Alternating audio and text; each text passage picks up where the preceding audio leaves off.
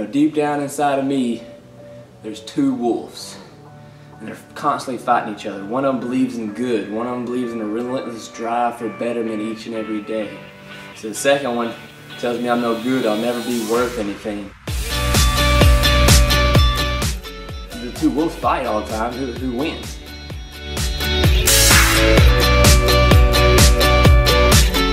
The wolf I feed is the one who wins.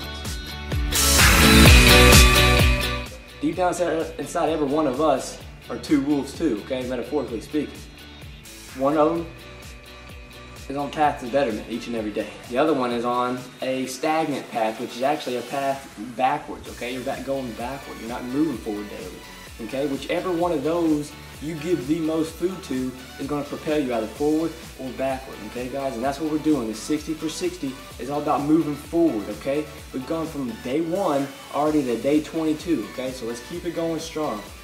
We got a good one here today, okay? I want to really challenge you guys. We're up off the floor finally, but I imagine we'll mosey right back on down there eventually. But we're on a glute ham machine right here, okay? So what we're going to do, we're going to do circles, okay? We're going to do circles.